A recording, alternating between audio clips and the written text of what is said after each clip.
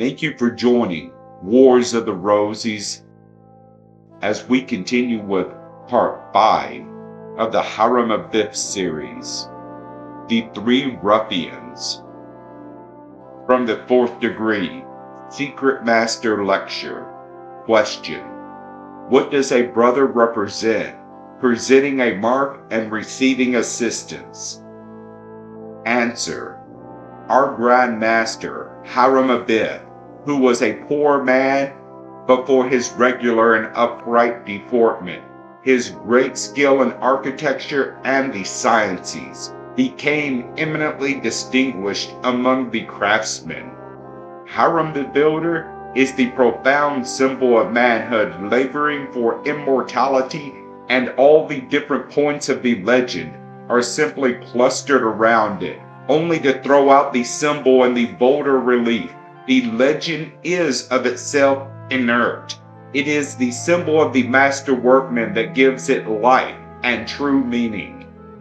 King Hiram of Tyre, the descendant of Cain, who selected Hiram Abiff, the son of a widow, as all Freemasons are called because of the relation of their divine progenitor with Eve. The Masonic legend has points of variance from as well as agreement with the Bible story. It states that Jehovah created Eve, that the Lucifer spirit, Samael, united with her, but that he was ousted by Jehovah and forced to leave her before the birth of her son Cain, who was, thus, the son of a widow. Then Jehovah created Adam to be the husband of Eve, and from their union Abel, later known as sons of Seth, was born. Thus from the beginning there have been two kinds of people in the world, one begotten by the Lucifer spirit Samael, or sons of Cain, and partaking of a semi-divine nature imbued with the dynamic material energy inherited from this divine ancestry, is aggressive, progressive, and possessed of great initiative, but impatient of resistance or authority, whether human or divine. Hiram Abiff, being the son of a widow, every master was the widow's son. He was the continuation of the master line that had apparently been broken with the death of the first Grand Master Hiram Abiff. In the initiation drama, he had been assigned the role of Hiram Abiff, whose mantle, thus assumed, became the central feature of the candidate's role in the secret society. In that same role, he would emulate Abiff, who had died rather than give up the secrets of the Master Mason. In that role, he would thwart the effects of the attack by the three assassins who had wanted those secrets badly enough to kill, not caring that the murder of Hiram Abiff meant an end to the building of the unfinished temple. Before Hiram expired, he hid the hammer and disc upon which he had inscribed the word. This was never found until ages later, when Hiram, the widow's son, was reborn as Lazarus and became the friend and pupil of the Lion of Judah, who raised him from death through initiation. When the hammer was found, it had the shape of a cross, and the disc had become a rose. Therefore he took his place among the immortals under the symbolical name Christian Rosenkreuz. Now, accordingly to our ancient traditions, upon the slain Hiram's rod was the full name of deity, or perhaps the first and most important syllable. His rod was essential not only in forming the ineffable word, but in completing the right angle. Typhon, the queen of Ethiopia, and the 72 conspirators against Osiris represent the three destructive powers, preserved to modern Freemasons as the murderers of the Master Builder. They are ignorance, superstition, and fear, or rather, the state, the church, and the mob, the destroyers of all good things. To the mystic Christian Mason, Hiram represents the Christ who in 3 days or degrees raised the temple of his body from its earthly sepulchre. His 3 murderers were Caesar's agent, being the state, the Sanhedrin being the church, and the incited populace being the mob. Hiram Abiff represents intelligence, liberty, and truth, and was struck down by a blow to the neck with a rule, representing the suppression of speech by the church. Then he was struck in the heart with the square, representing the suppression of belief by the state. And finally he was struck on the head by a maul, representing the suppression of intellect by the masses. Freemasonry thus equates the church, the state, and the masses with tyranny, intolerance, and ignorance. In his Ancient Freemasonry, F.C. Higgins reproduces the Masonic apron of a colossal stone figure at Quadiwa, Guatemala. The central ornament of the apron is the 3 Persian nails, arranged exactly like the British broad arrow. The 3 nails should be used to crucify the Christ, 3 murderers to kill Hiram Abiff, and 3 wounds to slay Prince Kohai, the Mexican Indian Osiris, and John F. Kennedy, is significant. The interpretation is bore out in the highest degrees of sublime masonry. Thus, in the 32nd or degree of Prince of the Royal Secret, according to the continental nomenclature, the following allegories are explained. The symbolical mystery of the death of Hiram Abiff represents that of the Messiah, for the 3 blows which were given to him at the 3 gates of the temple allude to the 3 points of condemnation against Christ as 3 separate places, viz. Before Caiaphas, Herod, and Pilate.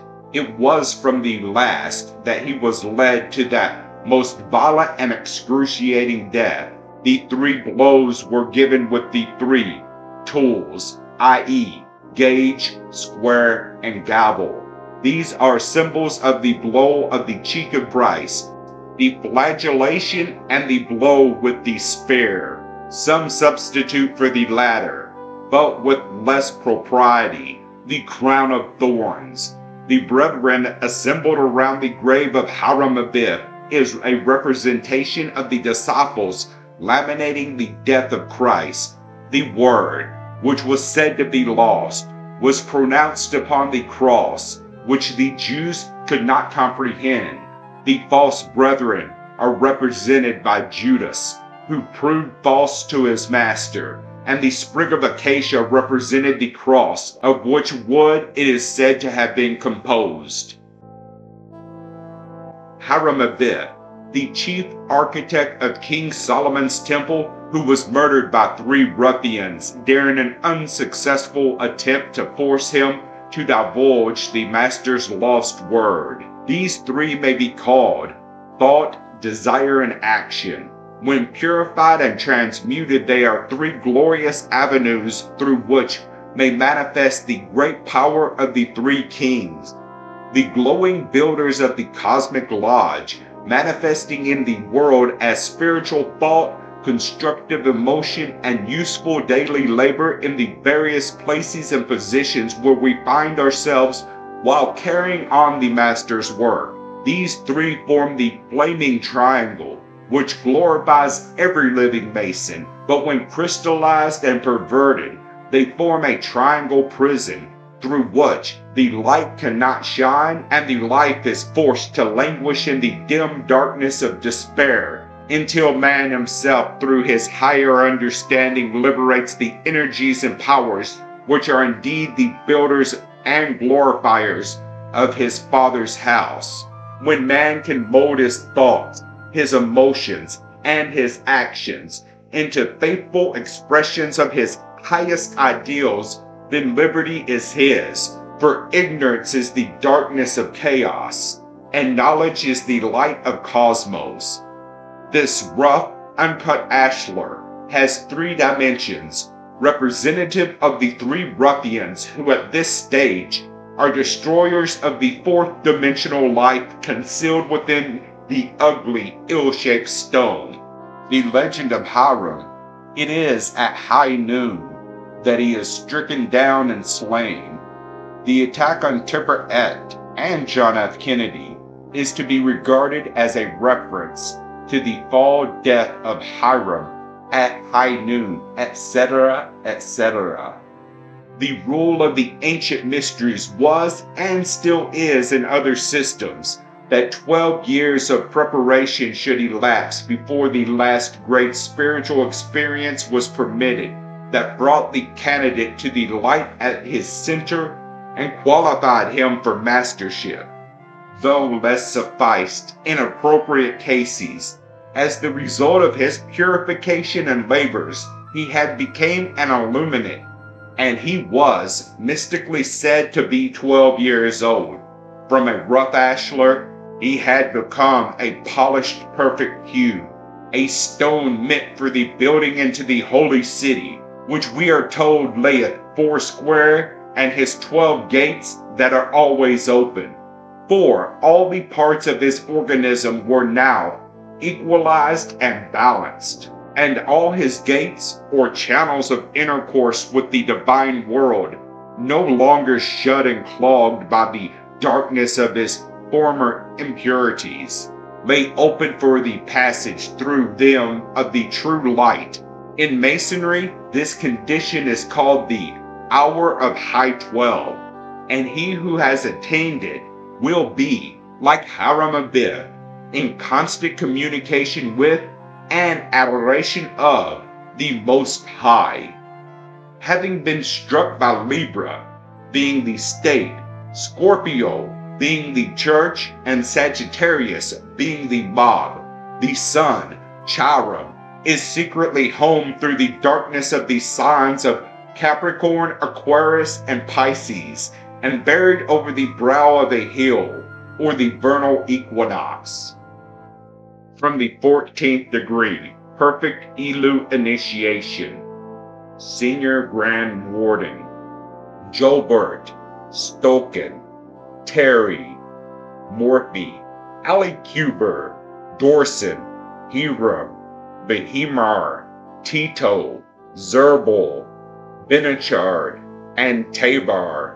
The first 9 were those who were elected to search for the traitor, Jubilam, or Akira, one of the assassins of Hiram Abiff. Obed, the Hebrew word meaning serving one of 9 favorite officials, selected by Solomon after the death of Hiram Abiff. Taken from the 10th degree, Elu of the 15 initiation.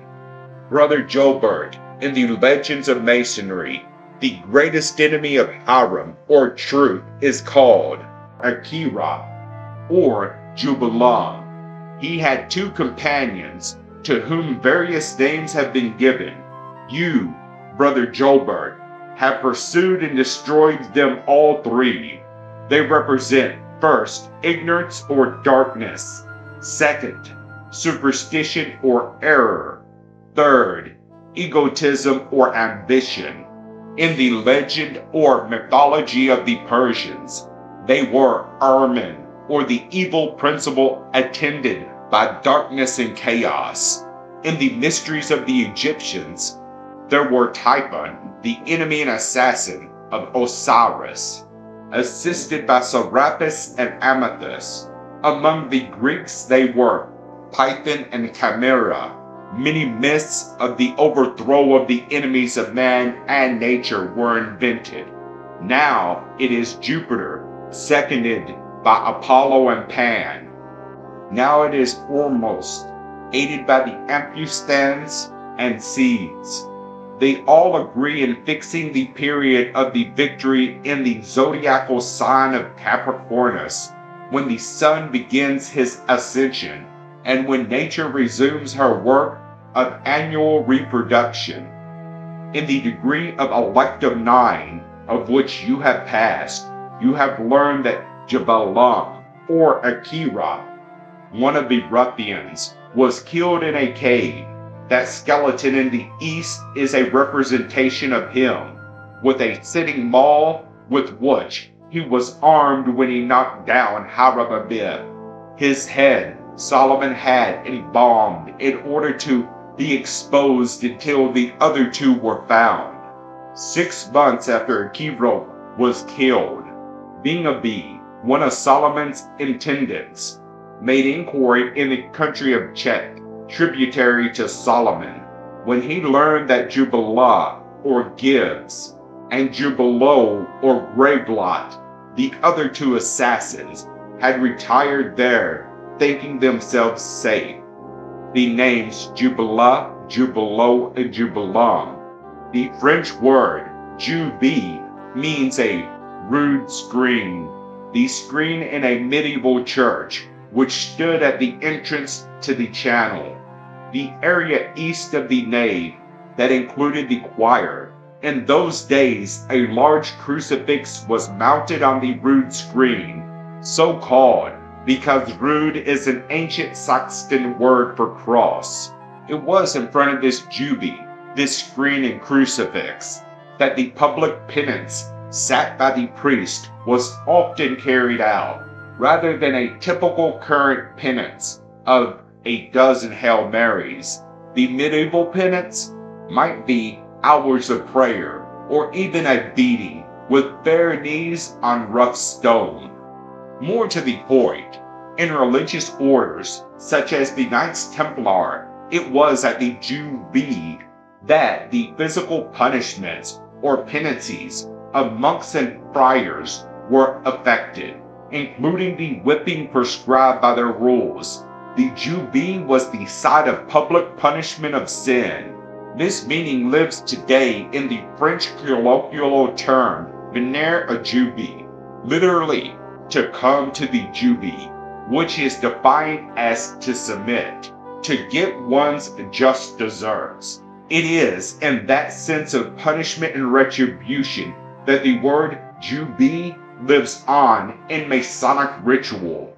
To memorialize the fates of the 3 attackers of Hiram Abiff, who were duly punished for their crime and sin by the judgment of King Solomon. The originators of the allegory might have called them Jubi 1, 2, and 3, but chose to differentiate by using the feminine, masculine, and neuter suffixes by naming them Jubilah, Jubilo, and Jubilam. The collective term, Jubies, undoubtedly began as Jubies, with no English equivalent.